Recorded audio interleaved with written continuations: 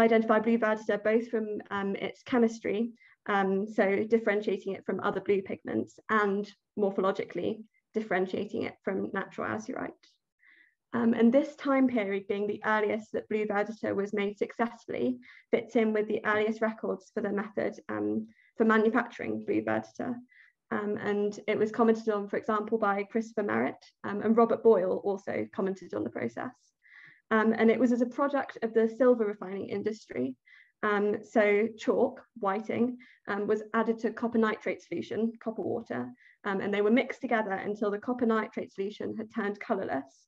Then the solid product was filtered off, and so then you'd add fresh reactants and repeat the process until you had the blue pigment. However, the early commentators also talked about how it was quite a problematic method. So Merritt writes, "'Tis a strange and great mystery to see how small and undiscernible a nicety, though the same materials be used, makes the one and the other colour, as is daily discovered by the resiners in making their verditers, who sometimes with the same materials and quantities of them for their aquafortis, nitric acid, and with the same copper plates and whiting make a very fair blue verditer, otherwise a fairer or more dirty green, whereof they can assign no reason, nor can they hit on a certain rule to make constantly their verditer of a fair blue, to their great disprofit, the blue being of manifold greater value than the green." And so the most significant study into this method was by McTaggart et al. In 1980, and their research has been very influential on the subsequent literature. They describe how they successfully make blue verditer, but only under specific reaction conditions. So you needed it to be less than 12 degrees with intermittent stirring and specific reactant concentrations. They found, as Merritt wrote, that repeated washes improved the colour of the product. However, they only used cross-polar microscopy to identify the product. So it's hard to say conclusively that it was synthetic azurite and not another related blue compound. They also don't give any reasoning for their results. So they don't say why these conditions are necessary to make the pigment, nor do they characterize the unsuccessful green product. So therefore, the aims of this project were to reproduce the McTaggart results and confirm whether this refiner's verditer method makes synthetic azurite, as well as investigating the colour change from green to blue, and to do this using Raman spectroscopy, powder X-ray diffraction, and scanning electron microscopy, which weren't available in the McTaggart report, as well as cross-polar microscopy to compare to it. And finally, to investigate and account for the reaction conditions needed. So firstly, investigating the method that the conditions that they describe as being necessary to make blue verditer. So after some trials, we managed to make it work and get the blue pigment, and so it reacted as the McTaggart described. And so we added the copper nitrate solution and chalk, stirred intermittently, filtered, and that gave the MAC1 product. We then added the MAC1 product back in with more reactants, did it again, and that gave MAC2, and repeated a third time, and that gave MAC3. And as you can see, we got a colour change from a greenish blue pigment to a rich blue pigment. So the questions remained, is this synthetic azurite, and why does the colour change? And so we found that MAC3 does contain synthetic azurite, but it also contains ruite. And ruite is the mineral name for a copper hydroxynitrate, which is green in colour. And so you can see from the PXRD spectra that MAC3 at the bottom in black contains peaks, both corresponding to ruite, such as the first starred peak, and azurite, such as the second starred peak. And in the Raman spectra, you can see that on the scale of the spot size, the spectra for MAC1, MAC2, and MAC3 have peaks corresponding to both azurite and ruite. And so I tried to extract information from the Raman spectra about the relative amounts of azurite and ruite in each sample by taking many readings across the sample spatially. But due to peak convolution, we didn't really get any useful results. However, since I left, Ellen's done further work on powder X-ray diffraction of the MAC1, MAC2, and MAC3 samples. And she's found that as you go from MAC1 to MAC3, the proportion of ruite decreases and the proportion of azurite increases. And so that's why we get this colour change from a greenish blue to a richer blue. And so therefore it can be assumed that the copper nitrate solution reacts to make copper hydroxide, which is we see as a greyish precipitate. This forms rhyolite, and then finally azurite forms. And so we then compared to the McTaggart results using cross-polar microscopy. And so we saw cauliflower-like aggregates that they described. And we also saw black crosses appearing, which you can just about see in this picture under cross-polars. Those were the descriptions they gave the pigment. And so as far as we can tell, we made the same projects that they did. Furthermore, the SEM images were quite interesting. So these are two images of the MAC3 product, and you can see two distinctive morphologies. So firstly, circled in blue, intersecting flat plates forming a nodular structure, and circled in green, much larger flat plates. And so now if I show a picture of pure rhyolite, you can see that the flat plates are the rhyolite, and so the other morphology must be azurite. So we had successfully made blue verditer, and we showed that it contains azurite and also a rhyolite byproduct, which causes the greenish colour. And so we'd done this, and we tried to alter the reaction conditions to see how this changed the product formed. So this first line summarises what I've just described.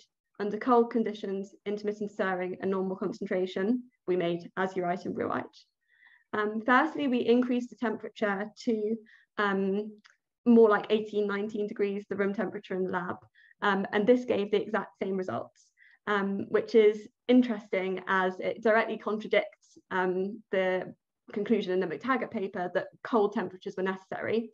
And it's also significant because there's been further speculation based on the paper saying maybe the English could make blue verditer and not the French due to colder winter temperatures in England. So this was quite significant to show it could still be done at elevated temperatures. However, at much higher temperatures, so between 45 and 65 degrees, only rhyolite formed. Then altering the concentration, so a quarter of the concentration of copper nitrate solution. To begin with, there wasn't much reaction, but then we found that malachite formed. So malachite is a related basic copper carbonate, which is got a different stoichiometry, and it's also green. So it's a different green product that formed. Then finally altering the stirring.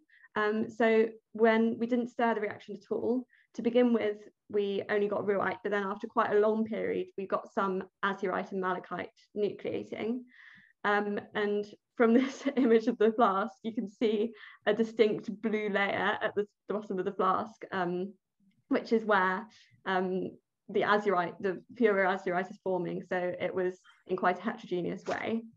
Then and also altering stirring, with constant stirring, only rhyolite formed again. And finally, since I left, Ellen's done an experiment where she imposed an artificial carbon dioxide atmosphere, and that seems to have made quite pure azurite. So she needs to do some further studies, but hasn't found any evidence yet of rhyolite and malachite there. So as you can see, it's quite a complex system. By altering the conditions, we get a large variety of different products, and this diversity can be seen in the SEM images. So those samples that contain azurite have this interlocking plate structure. Those that contain rhyolite have large flat plates. And there's a third morphology, which kind of looks fluffy. It's either calcium carbonate or malachite, but we need to do some EDX on the samples to determine that. So we have a lot of empirical data for the effect of other conditions on the product formed. And we started one on, and Ellen's done a lot of work on explanations for these. There's a lot more work to do, but I'll go through a couple of the general ideas that we have for why we're getting this variation. So discussing the results. So firstly, considering the effect of carbon dioxide. So we saw that a carbon dioxide atmosphere favours azurite, and this can be explained just using Le Chatelier. So if you have carbon dioxide dissolved, it makes carbonate ions, and those are what need to react with the rhyolite to form azurite. So you can assume that if you have an increase in CO2 partial pressure, that's going to favour the formation of azurite. This could have some consequences for the manufacturing method. So one question outstanding is whether artificial carbon dioxide atmospheres could be created in the early modern period. If they could, and some of the manufacturers started to understand that carbon dioxide has an effect on the reaction, it could be that some of the manufacturers were making purer product. However, if they didn't manage to do this, it could explain why they were seeing quite a lot of variation in the products. A room with the doors and windows shut and a fire will have quite a different carbon dioxide partial pressure to open windows. So that could explain the variation they were seeing. Furthermore, if they were making impure blue verditer products with some traces of ruite, it could mean that ruite can be used as a diagnostic for if we find blue verditer pigment in paintings. If we find traces of ruite there, as it's so rarely occurring naturally, it could be because this was the method used to make that blue verditer. The temperature dependence seems to be related to the carbon dioxide dependence, but it's not fully understood, and a lot more research needs to be done into the complexities of the temperature dependence. And secondly, the effects of stirring. It seems that constant stirring disrupts crystal growth, so it stops the azurite crystals from growing, but that if you don't stir it enough, there isn't enough contact between the ruite and the fresh solution, which could be preventing azurite from forming if it's diffusion limited. But we don't really understand why malachite is also found without stirring. So to summarise, we found that the McTaggart method successfully makes synthetic azurite, but that the colour variation is due to varying proportions of azurite, malachite and ruite. We found that the reaction is successful at room temperature, contrary to the McTaggart report, but that changes in temperature, concentration and stirring favour other products. And so further research is needed into the reaction mechanism, which can have historical consequences. We were only starting to discover how complex a system this is. And so hopefully Anna's further work will bring some clarity to that. But thank you very much for your attention.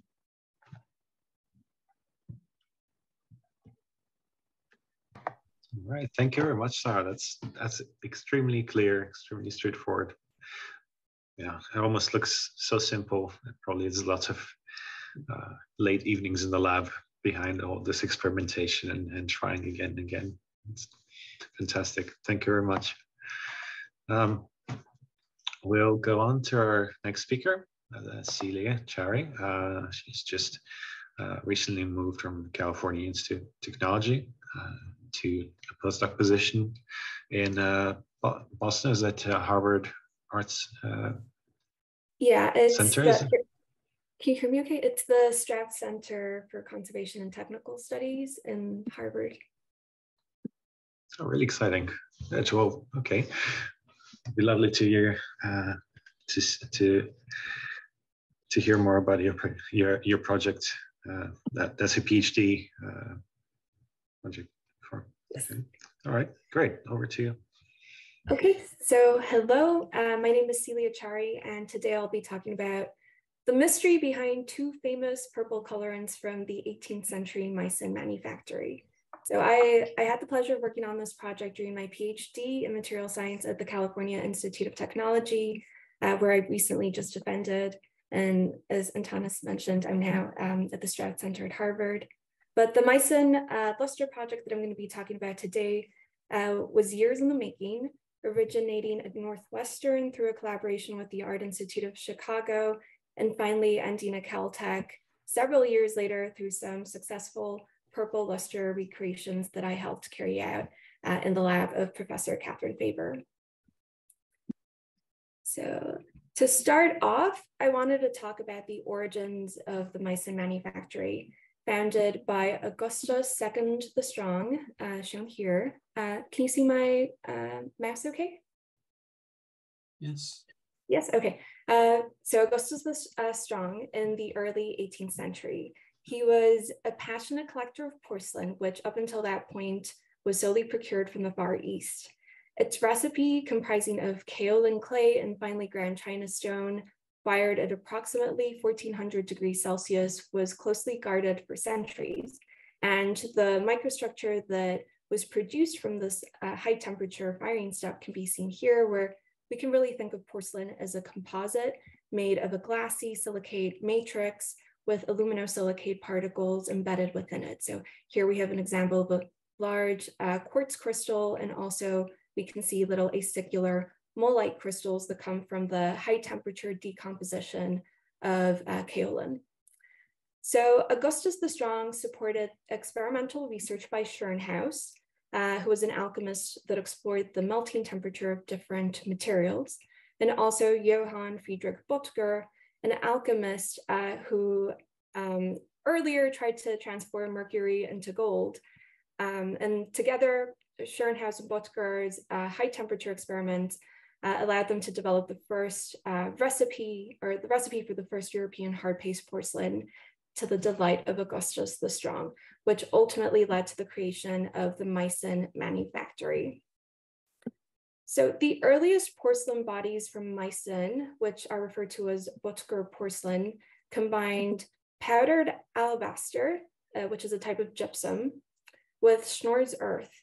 So in addition to kaolinite, Schnorr's earth was associated with some quartz and feldspar, which served as temper and as flux respectively in this porcelain paste. And this led to a really calcium-rich porcelain body during this period. To move on to the decorations, initially it was a struggle to create polychrome decorations at the Meissen factory. However, by the 1720s, we have this lovely color palette that started to emerge. And the focus of this project was really these two purple colorants that are shown here. So from initial XRF analyses, it was identified that gold was present within these purple colorants, but their optical properties are quite different. So zooming into it a little bit more carefully, we can see that within Böttger luster, we have more of a deep brown purple with iridescence effects in the form of these little gold specks. But in purple of Cassius, we have a different tone of purple that is not iridescent. Despite these different optical effects, both of the pigments or both of the glazes contain gold. So in order to better identify why the optical properties were so different, we used a focused ion beam to cut cross-section slices of these samples for transmission electron microscopy. So as an overview, we can think of these samples as being layered materials consisting of a substrate that's a porcelain body. On top of that, we have our Böttger clear glaze. And on top of that, we have our overglaze enamel that is typically rich in lead. And that's where we believe that the pigment was within. So with the focused ion beam, we cut little slices, and this is the result where we can identify the clear glaze below. And then on top of that, we can see the overglaze enamel. And if you look closely, or you can see it pretty obviously, we have these large spheres towards the top of the overglaze enamel in both Böttger luster and also in purple of Cassius. So this is what we believe to be the pigment that's giving the glazes its purple color. And to further study the elemental composition of this cross-section sample, we used energy dispersive X-ray spectroscopy to identify that the spheres that we're seeing are actually gold nanoparticles, and that they're embedded within a lead silicate matrix. What's really interesting to see is the difference between Böttger luster and purple of Cassius. So the nanoparticle sizes are different, but also chemically speaking, we see a really high concentration of tin directly surrounding the gold nanoparticles within purple of Cassius. And we do not see any tin present in Böttger luster at all. So drawing attention again to the particle sizes, here I have two micrographs showing the same scale bar.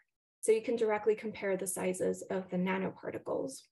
And we see that within Böttger luster, we have really a variation of small nanoparticles mixed with these really large ones that are hundreds of nanometers thick. So we measured the particle separation, the nearest neighbor separation in the two glazes, and they were more or less comparable. But what's really striking is the difference in the radius of the particle sizes. So with purple of Cassius, we have much more uniform and gold nanoparticles. But with Wuttger luster, we have a really great deviation, like I talked about. So moving on to purple of Cassius, one thing that I want to bring up is that this particle size that we're observing is actually really comparable to what was used by ruby glass and cranberry glass makers at the time. So these types of materials, what they are shown here are just colloidal gold suspended in a tin-rich matrix. And the reason the tin is commonly used to form gold nanoparticles is the tin can act as a reducing agent. What we believe is happening is that the gold nanoparticles that are formed in purple of Cassius are actually prepared ex situ, so before they're applied onto the object through a mixture with tin. And then this gold-rich and tin-rich mixture is applied onto the glazed object and infused directly on top of it. And this might explain why we're seeing a very uniform nanoparticle distribution, and also why we have such a high concentration of tin directly surrounding those small and uniform nanoparticles. In contrast, what we see with Wuttger luster is very similar to what we see with other types of lusterware. So here I have some images taken from examples of copper and silver lusterware. And if we look at these micrographs, which I believe are also cross-sectioned images taken with transmission electron microscopy of lusterware samples, you can see a wide variation in nanoparticle sizes. So you can see like larger ones here, smaller ones next to it. And this is very similar to what we're seeing with Wuttger luster. So the main reason why there's this variation in nanoparticle sizes actually has to do with the application method of how lusterware is prepared. So typically, at least with what has been reported with copper and silver lusterware, you start off with metal salts that are directly applied onto glazed surfaces. And then there's the luster forming firing step that takes place at low temperature, so typically around 600 degrees Celsius, that allows the metal salts to diffuse into the glaze and reduce into nanoparticles. And this leads to variation in nanoparticle sizes because you have different nucleation sites occurring throughout that firing step. So those nanoparticles that are larger were the first to nucleate and have had the greatest time to grow, while those nanoparticles that are smaller in size are most recently formed. So you don't have a chemical agent like tin that helps with the uniformity of particle sizes, and instead you have this larger distribution that is common not just in Wuttger luster, but also in other types of lusterware. So in order to confirm that this was true, we tried to recreate purple luster through a similar method of applying a gold salt onto a glazed surface and then having a luster firing step take place. So to make our recreations, we started off by creating our porcelain substrates and the Wuttger clear glaze using recipes based on Kingery and Van de Ver. And we also tried different iterations of our lead-rich glaze for the overglaze enamel. And our variations had different quantities, different ratios of lead to aluminum and silica, knowing that high additions of lead can decrease the melting temperature of that glaze. Then when it came to actually forming the nanoparticles, we've looked at recently translated recipes from Meissen to learn that in the original factory, what they used was that they reacted gold with aqua regia, And then they could convert this into, within an alkaline media, into the highly explosive gold hydrazide, as shown here, that easily reduces into metal gold. So gold hydrazide was the metal salt that was fused with a flux and then applied onto the glaze. And the only reason that that was fused is because it's so explosive that it can react so easily with air. So that contact between the salt and air was minimized. And then during the firing step, the salt reduced into gold nanoparticles at different rates, leading to that variation in particle size. So in our lab, we didn't want to work with gold hydrazide. So instead, what we did was use gold chloride on our samples, and with a similar concept of these gold salts are then going to reduce into gold nanoparticles.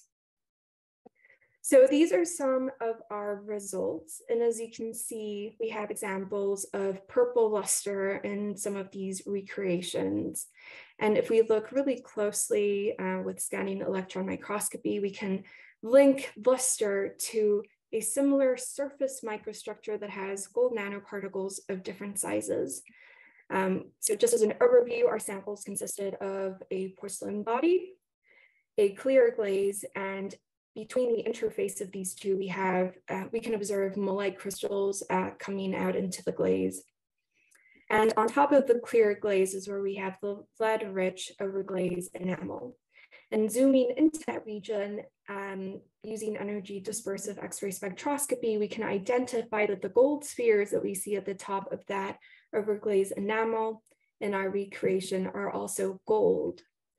And from a surface perspective, we can also see this variation in particle size, where we have larger nanoparticles mixed also with smaller ones, which also, again, links the application method of lusterware to the optical properties and to the structure of the nanoparticle array.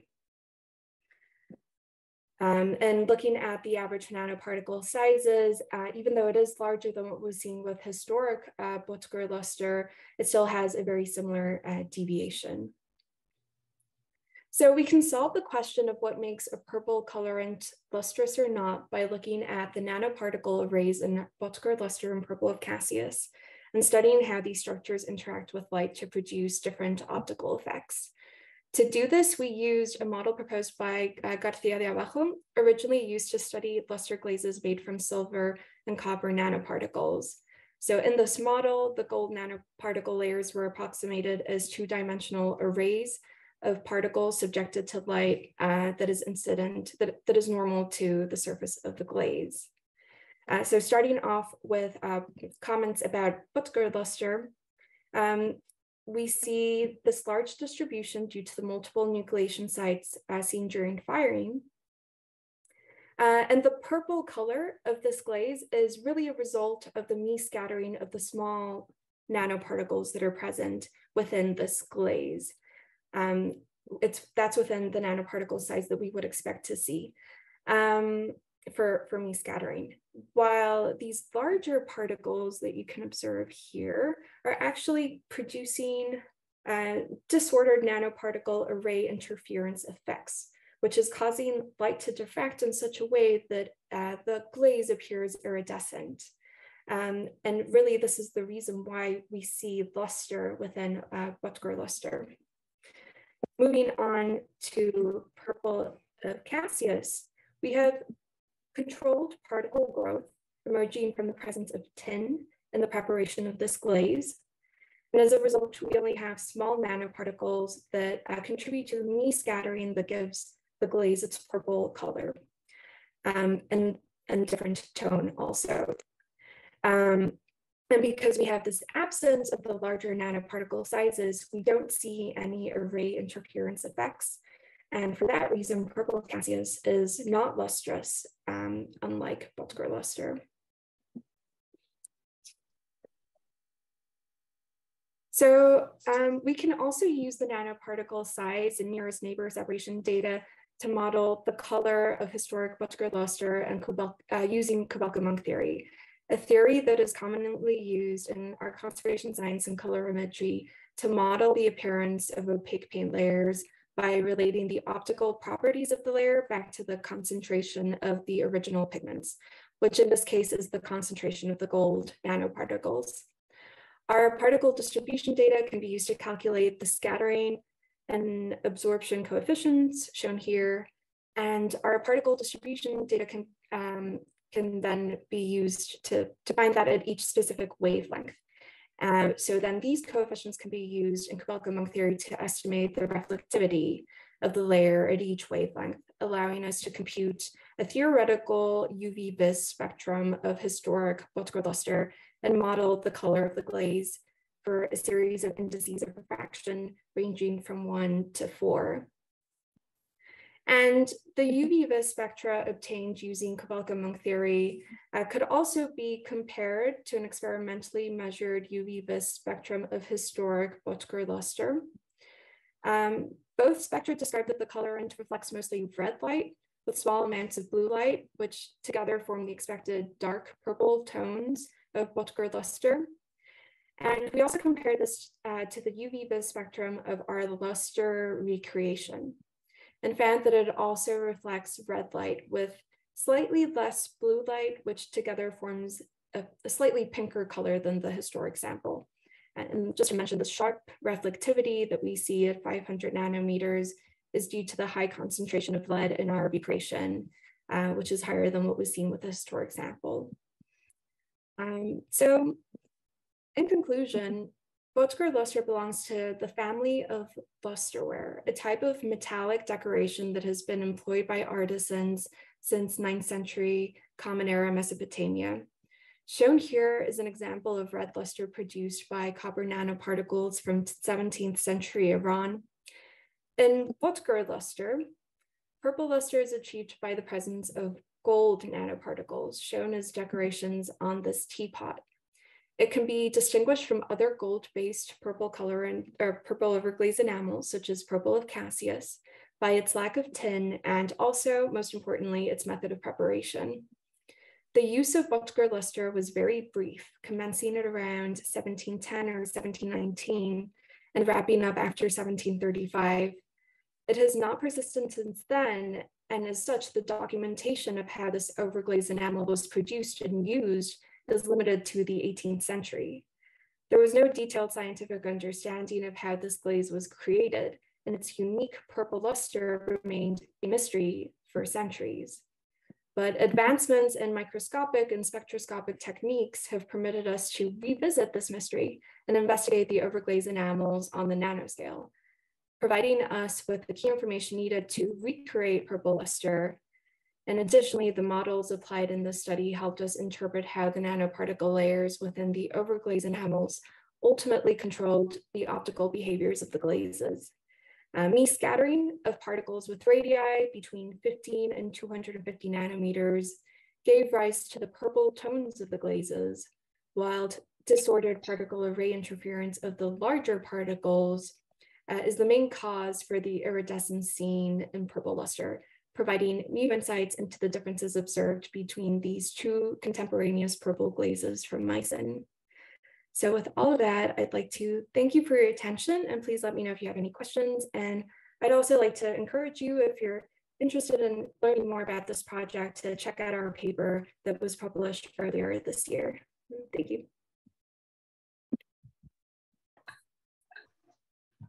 Thank you very much, Celia. That was great. Lovely figures. Really, really well done. Okay.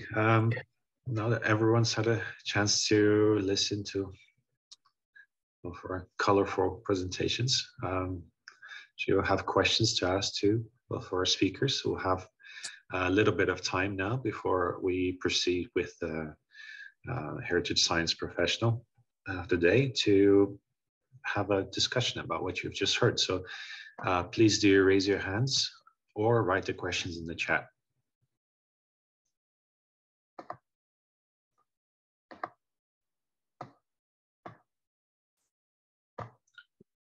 Well, Trevor, Hi. Yeah, two very interesting talks.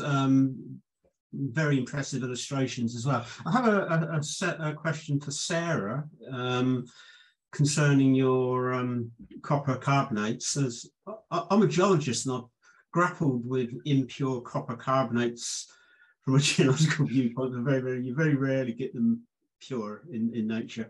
I was wondering, your experiments, have you been able to compare them with or possibly construct a sort of phase diagram or an EH-pH diagram to show the relative stabilities? So I've done very early kind of phase diagrams just with a kind of 3D phase space, but of temperature, concentration of the stirring to begin with, just to try and work out when you travel in one direction in temperature, for example, what products favoured.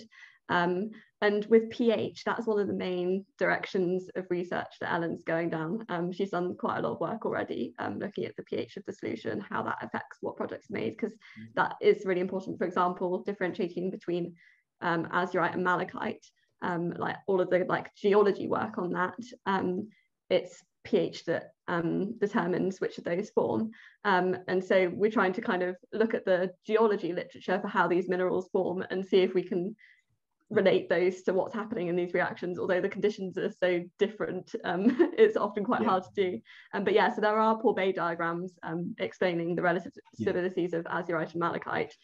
It's then managing to apply them to our system. But yeah, it's a work in progress. If I'm allowed a supplementary, looking at the morphologies, especially in your SEM images, the only mineral that seems to show euhedral form, a well-formed film, is the ruaites. Everything else seems to be sort of fluffy or granular or whatever, which would seem to me to imply some sort of metastable growth. Would you agree with that interpretation? Yeah, I hadn't thought of the morphology relating to being metastable. That wasn't something we talked about. We talked a lot about the stabilities and about whether why you're going from ruite to whether ruite is metastable or whether it's what kind of the thermodynamics and kinetics of relating the two, and whether it's irreversible and reversible. I mean, Ellen's done a lot more work on the morphology of synthetic azurite, so she would probably be better to answer about that, like the morphology itself. But it does, I don't know whether it was that clear from those images, but it does have a more regular morphology. It also has a regular morphology, but because of the scale differences in those images, you could see the ruite particles a lot more clearly. But if you zoomed in on the synthetic azurite, it does look. But I think that's an interesting to look into. Size is important, isn't it? Because you have the surface area, and these things are reacting and growing, whatever, basically at their surfaces, aren't they? So, so I don't think you can entirely dismiss the grain size. Yeah, certainly. Well, good luck. I mean, I know from bitter experience grappling with these. I was going to swear the copper carbonates and hydroxides and everything. It's a very tricky problem. So good luck with that, and you've made a good start. Yeah, thank you.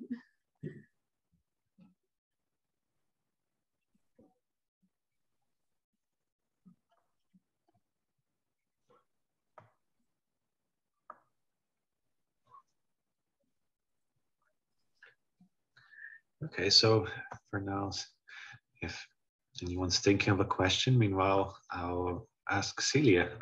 Does the thickness of the application of the luster have an effect on its properties, and perhaps you've examined that or read? Maybe that's part of the whole package. Yeah, so when it came to our experiments, we used the same thickness throughout, but actually something that we saw with our experimental model is we looked at an infinitely thick layer.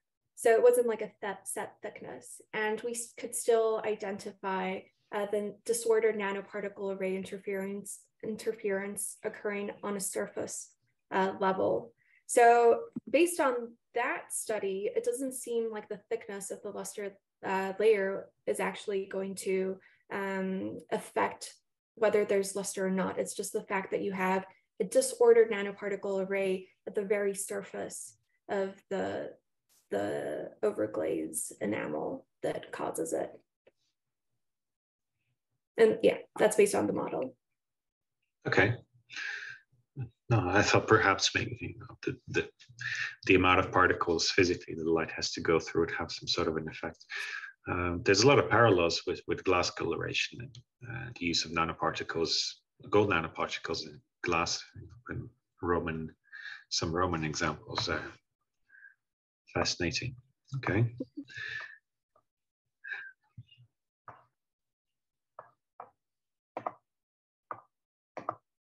Please do feel free to ask any questions. And this is a seminar meant to have to discuss, troubleshoot, and maybe get new ideas.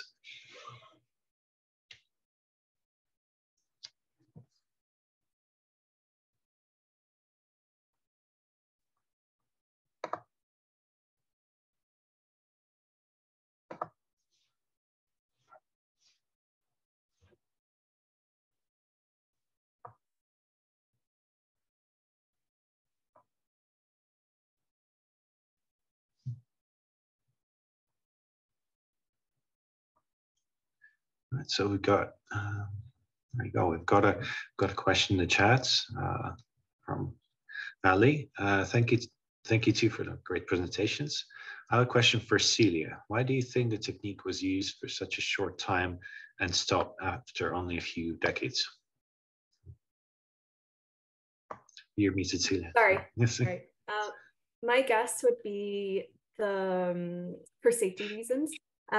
So what was being used, gold hydrazide, was really dangerous to handle. And even from the translated recipes that you can still find that were originally from Meissen, there are a lot of comments about how explosive the material was. And there's even a quote, I don't think I'm saying it word by word, but it was something along the lines of, the bigger the explosion, the more beautiful the color. So there's, I would imagine that that's part of the reason why it was used for a short period of time. Yeah, if I had to guess.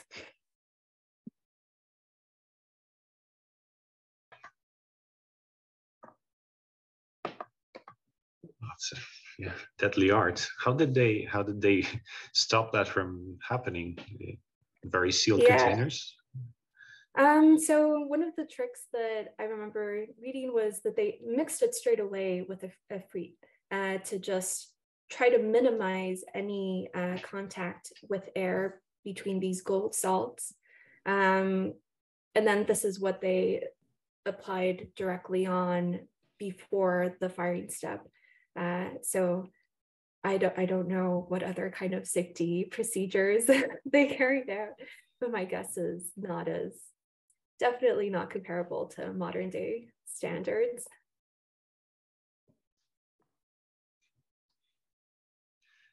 Okay.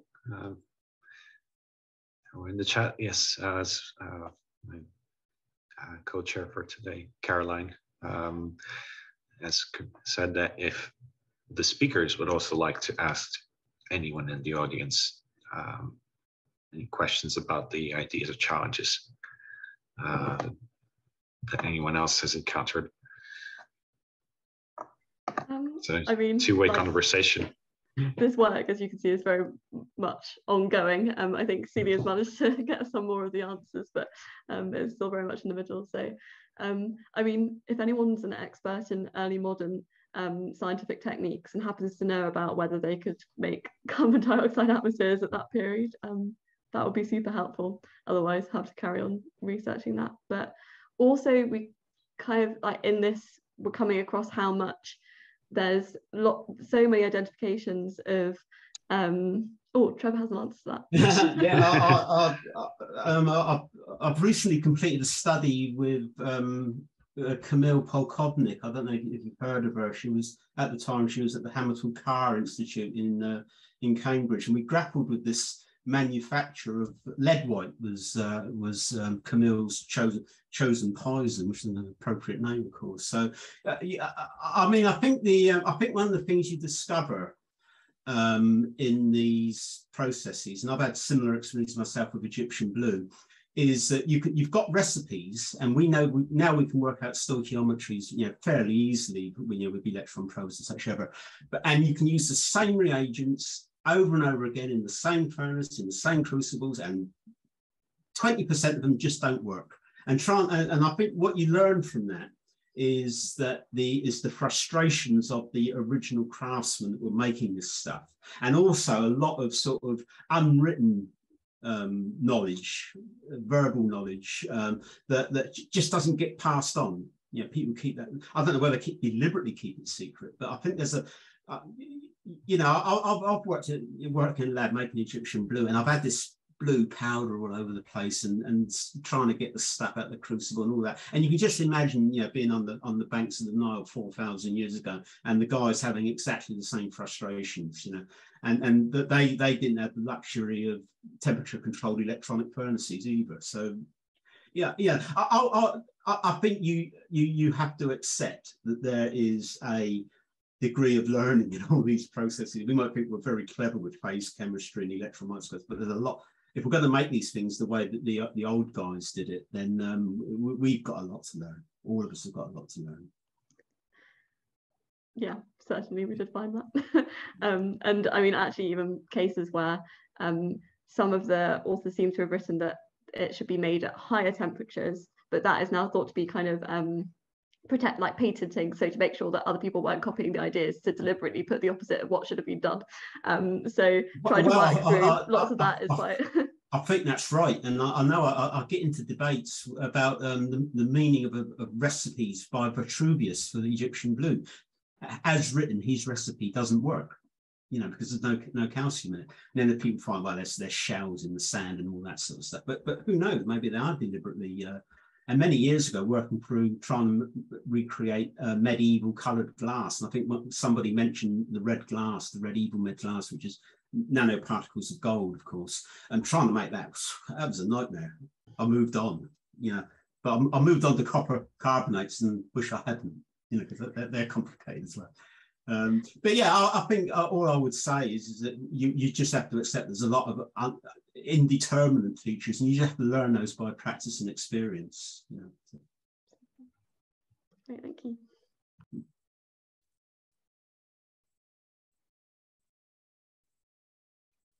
Sarah, I had a question for you, actually. You talked about the microstructures of pure ruite, and I don't recall you talking about what the microstructure of pure azurite looks like. Does it actually look like those interlocking flakes, or? Yeah, so my supervisor's overall work very much focuses on the microstructure, like if you just have examples of blue verdigris, being able to distinguish it from natural azurite. And her samples that she found have the same microstructure as what we were seeing in those samples that we made. So yeah, it does seem to be the same. But yeah, that will link nicely in another presentation, link nicely into the work she's doing. But yeah, so it does match. I see. And do you know what the microstructure of the malachite that you're seeing looks like? Yes. I think Ellen Ellen, if you can write what the answer is for what the description is, because I can't quite remember. But again, it has been characterized properly. So okay. Yeah, because I know that the particle size of malachite can actually really affect the color at the end. So that could be something, if you can identify the malachite particles, it could give you information on whether the color is more deep blue or whether it's lighter. Mm-hmm. Yeah, certainly. Yeah, particle size, because obviously, yeah, the optical properties are very dependent on particle size. And so the growth of the particles could also be a reason that the color is deep. So azurite particles even could be affecting the color. So that's, yeah, thank you. Something else that needs more research into. Message from Ellen Purdy. Right. Synthetic green verdigris appears similarly small and interlocking. Natural samples of both malachite and azurite are significantly different. That's the previous. Perhaps all of this research data that you've generated, Sarah, could be also very useful for identifying fakes, perhaps faked artifacts. Yeah, so Yeah. this is the other thing. Hopefully, some of this will be then useful in conservation situations, trying to work out what the pigment is.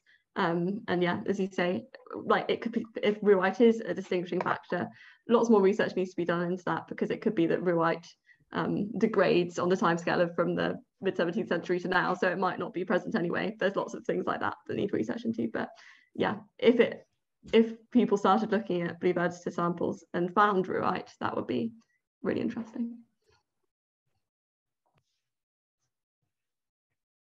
Yeah, fantastic. We've got about 5 minutes or so until we continue with our next speaker. So do feel free to ask last few questions.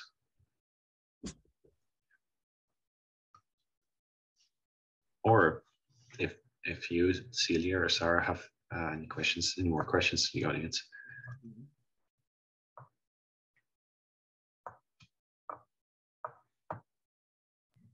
Celia, is there any further research directions that you'd be interested in going in from what you've already done, like any outstanding questions or applications? I think there's always a way to extend these projects. So something that could be interesting is trying out different conditions of how the luster firing step occurs, because I think we mentioned it before, there's a lot of recipes that don't have as much detailed information as we wish they would. So a lot of these recreations occur through trial and error, and being able to link more precisely firing temperature conditions like ramp rates, holding times, target temperatures, and linking that to particle distributions, I think would be really informative. Because right now we have one data point from that perspective, where we tried a series of different glazes. That was our variable, but we performed the same firing step in all three cases. So now taking this one step further and trying to use the same composition, but varying the firing temperatures and the holding times might be an interesting way to continue this project, to see how that in turn can affect the nanoparticle array and then the optical properties of the glaze. And in that way also to get more information about the techniques that were used in Meissen originally, to see how it compares to the historic samples. Yeah. But yeah, there's been a lot of work on lusterware that comes from silver and copper nanoparticles. So this was really interesting to have a new example that was now gold nanoparticles, and it kind of complemented the current work out there and the other types. So there's a lot more research to do for gold.